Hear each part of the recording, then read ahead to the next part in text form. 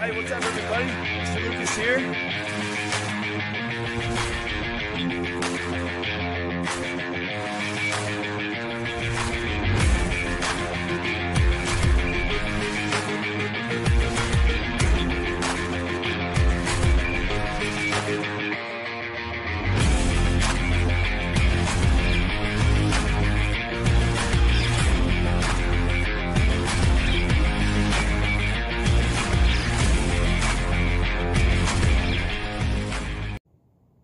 What's going on, everybody? You know what time it is. It's time for some PE with Mr. Lucas. Today I have a super fun activity for you that I think you're going to really like. It is not only going to challenge your body, but it's going to also challenge your brain because this is a bit of a puzzle. It is called Active Tetris. And without further ado, let me show you how to play.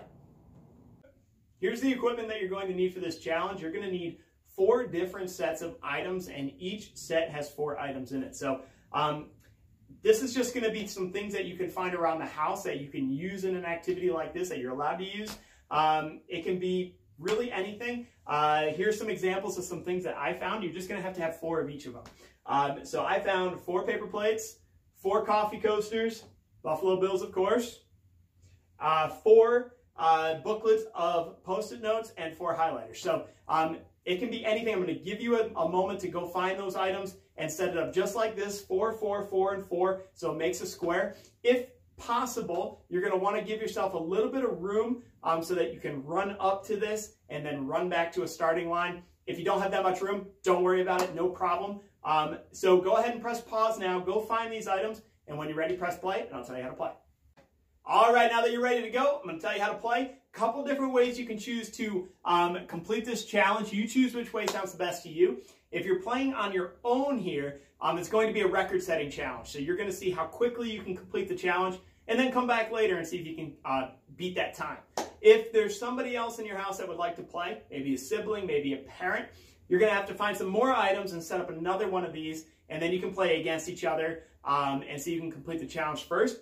A final way you can play this is if you don't have a whole lot of items and you want to just use one of these playing areas, you and a partner could play this, and you can take turns running out and making your moves on the playing area here. I'm going to tell you how to do that in a moment. So those are your 3 ways. Choose which way sounds best to you.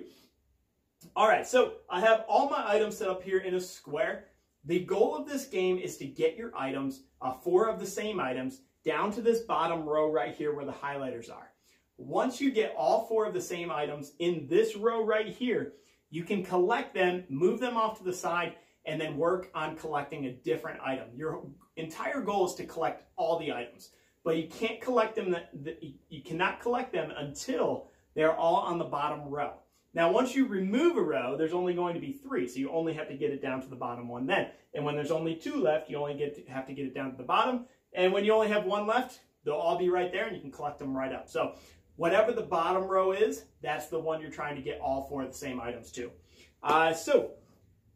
Next, what we're going to do to finalize and get this activity all ready to go is we're going to need to mix up all these items really, really well. Now, if you're playing on your own, just mix it up as best you can. Make it challenging for yourself. If you're playing against somebody and you have a whole nother station next to it, you and your partner can mix up each other's stations, mix them up really, really good, and then go back to your stations and play. So go ahead, press pause, mix this up, keep them in 4 rows, keep them in lines, but just mix them up. So switch them, switch them, switch them. I'll do it to mine, and we'll come back together and we'll start the game in just a moment. So go ahead and press pause. Once you're all set, press play again. All right, we are all set to go. Everything is mixed up pretty well. Still have our 4 rows and still in a square. Just remember that this activity is a relay, even if you're playing on your own. So you should choose a starting spot away from this, so a starting spot somewhere else that you're going to run up here, move your items, and then run back before you come up and try again, or you give a high five to your partner. You could also add, maybe after you move your items, you do a couple jumping jacks or a couple push-ups. You decide that before you run back. Those are just some options that you can use to add to this game to make it more challenging if you want. So here's how it works. You are trying to collect 4 of the same items down in this bottom row. So you got to pick an item first. If you were looking at this row right here, which item would you choose to start with first?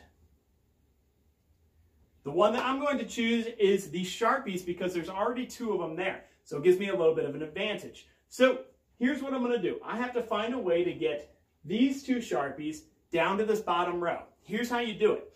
You can only move items one time when you're up here. So when it's your turn, you come up here. You can either switch items that are vertical, so they're in a straight line this way, or you can move items that are horizontal in a line that way. So, for example, you could move these 2 items like this, okay, because they're in a straight line, okay, or you can move these 2 items like this, okay. You're just switching spaces, and you can do that to any of the items up here, but you only get 1 turn when you're up here. So you can only take 2 items and switch them 1 time when you're up here before you have to run back and come back and try again. But like this would be diagonal. Can't do that. So they can only be vertical in a straight line like this, or horizontal in a straight line like this. Okay? So let's do the Sharpies real fast, get them collected, and then you can go ahead and start your game. So we have 2 Sharpies here. We're good to go there. Let's try to get this blue one here up to the front row. So what move would you make? Okay, we can only move this way or this way. So when it's my turn, I might come up here and switch these 2 items. Okay, that got a little bit closer. I would run back to my starting line and then come out again on my next turn. And then maybe my next turn, I would switch these 2. Now I have 3. I have 1 more here. Okay, we want to get it up to that corner. So on my next turn, I might switch these. On my next turn, I might switch these. On my next turn, here. And on my final turn, here. And now all 4 Sharpies are collected. I can collect them.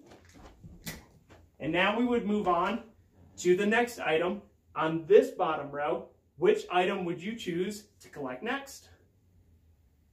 Okay, now that you understand how to play the game, you're up. Good luck. Let me know how you do.